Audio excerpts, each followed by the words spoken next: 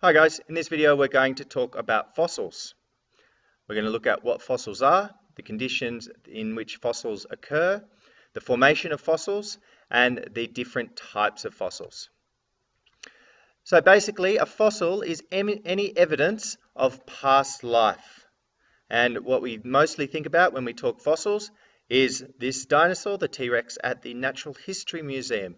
But there are different types of fossils. Not everything that dies is going to turn into a fossil. The conditions have to be fairly specific for that to occur. So to become a fossil, the body must be buried before fully decomposing. And this means that it has to be buried fairly quickly.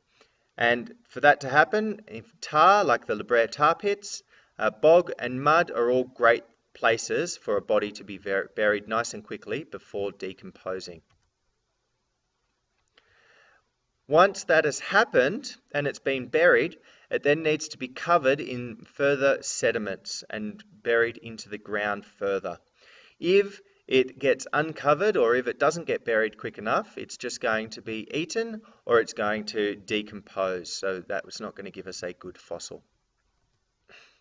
Once it's been buried, water moving through the sediments brings with it minerals, and they dissolve into the body and the sediments cement together. So this causes a sedimentary rock to form around the fossil, and it causes what we refer to as mineralisation of the fossil, where the minerals from the rock form inside the gaps in the fossil. So it might be the little air pockets in the bone that turn it into a fossil.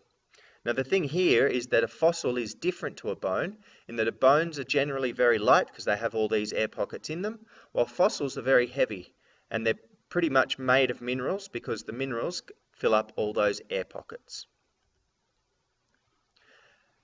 Then those remains need to stay intact until they are uncovered through erosion or excavation.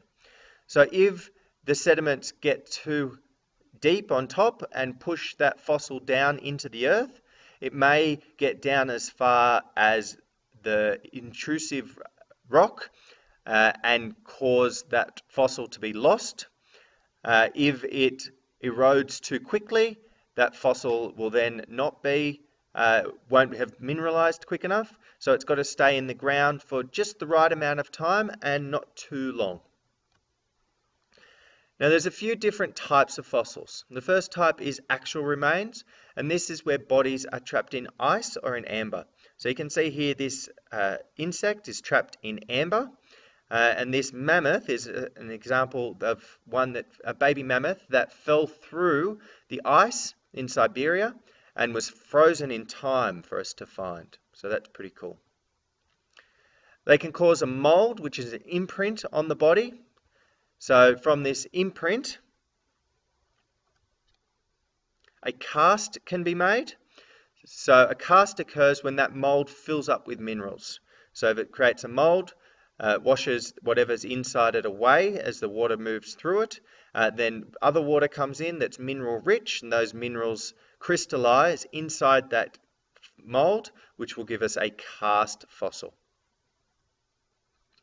A carbonized fossil occurs when an organism decomposes between the layers of rock and it leaves this sort of black outline, which occurs quite often with plants and with fish. Or it can be a trace, which is other evidence of an organism, for example, a footprint. Now you're probably thinking, why does that fossil look like a big poo?